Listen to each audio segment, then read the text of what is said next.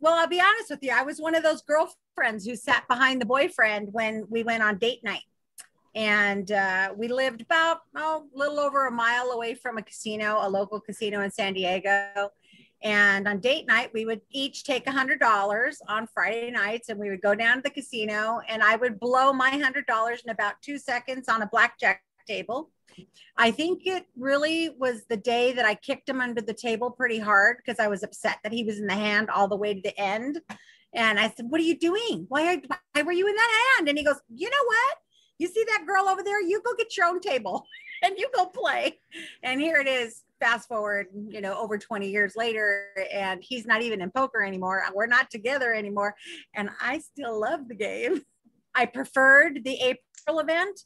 It was kind of crazy because everybody and their mothers who were cooped up for all that time said, "I'm going." We had numbers like we hadn't seen in years. I mean, even pre-COVID, we didn't see those kind of numbers.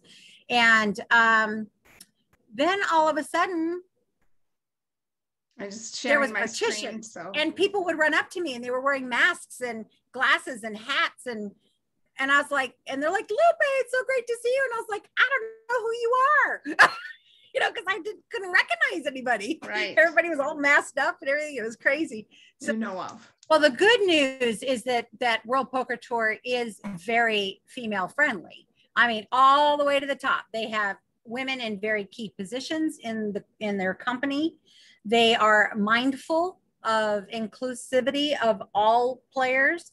And those are really, really important things for operators to have.